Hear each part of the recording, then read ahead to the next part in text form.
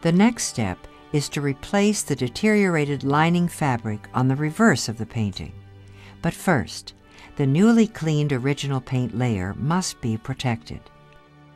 We are in the process of facing the picture, placing a protective layer of tissue on the cleaned paint layer.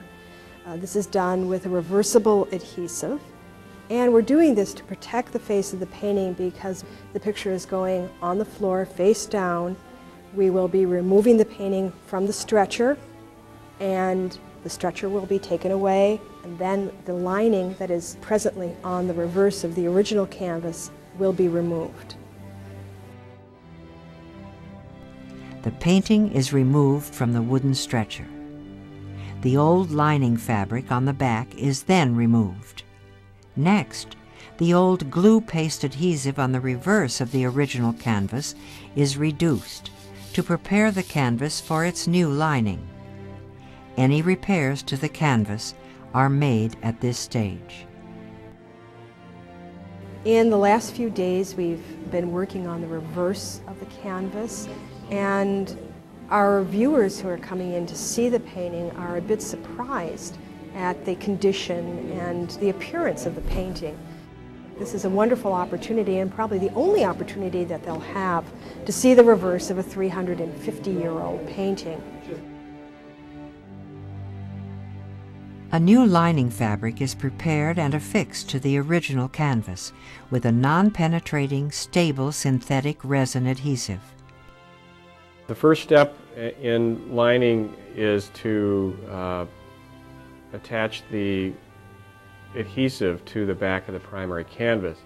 The adhesive is a thin film that comes in sheets, and it's rolled out onto the back of the primary canvas and attached to the canvas with heated platens. The adhesive is thermoplastic and requires a certain temperature to activate it. This is done with the specially designed platens. After the lining adhesive is attached to the primary canvas, we begin to attach the lining fabric to the primary canvas in the same manner that we apply the adhesive, that is with the heated platens. The lined painting is reattached to the wooden stretcher, and proper tension is placed on the canvas to prevent sagging and bulges. Once we attached the painting to the stretcher, we lifted it to put it on a cart and bring it down to the laboratory. But it was a very, very important and sort of exciting point in the treatment. It was at that point that we could see if our registration on the stretcher was good, and it was. It looked beautiful. And if in fact we had eliminated the major bulges, the ripples, the delamination, and the deformations in the plane of the picture, and to check the tension on the canvas. And when it was lifted, after we checked it, we were very, very pleased with the results of this lining.